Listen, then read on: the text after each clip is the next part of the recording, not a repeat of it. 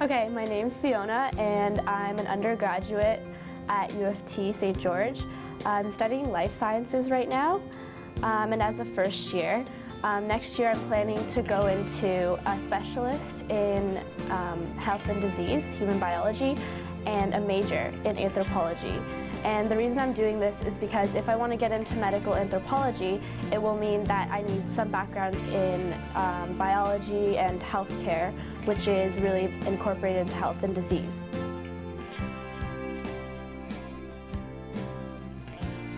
There is a lot of choices, which is why I've taken this pathway, because it keeps your options open. Because you change a lot in this stage of life. As a first year, you're still going through adolescence and you're still making decisions that determine who you are.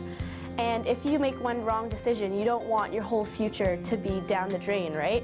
So I chose this field because there's a lot of possibilities. There's still a possibility that I could go to med school, which is graduate school after 3 or 4 years of study undergraduate.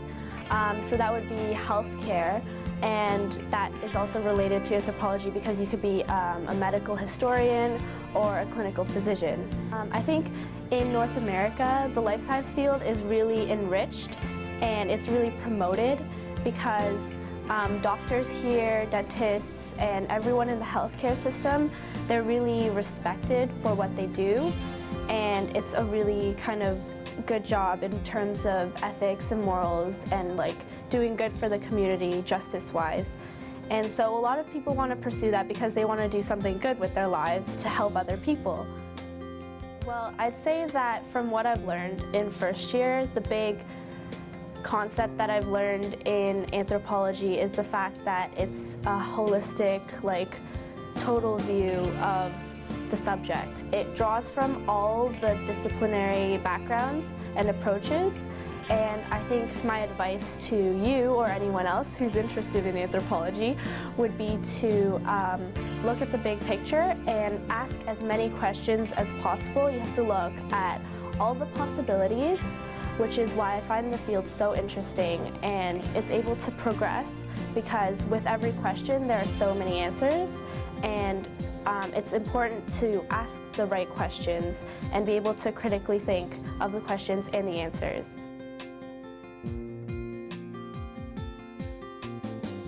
Well, I'd say I'm quite the dreamer, so I have a lot of dreams to go out there and help others actually. So my major goal is just to help others with my own knowledge and spread my knowledge to people who love learning just as much as me. One of my, I guess, philosophies on life is to not have too many expectations except of yourself. And so I have never been to China per se. I've been to Hong Kong and Taiwan because I have a few relatives there. But China, the mainland, no, I have not been. My seminar topic is Introduction to Anthropology and such humanities studies.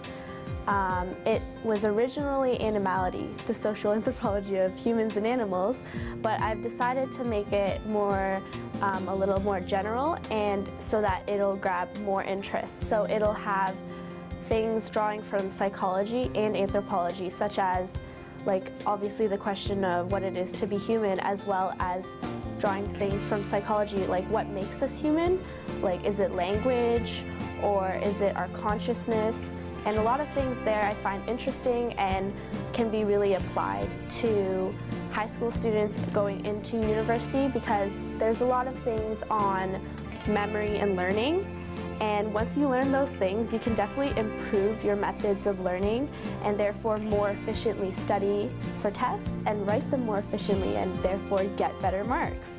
So I find that really interesting, and I hope to tie that in with my interest in anthropology and present that to the delegates of 2011.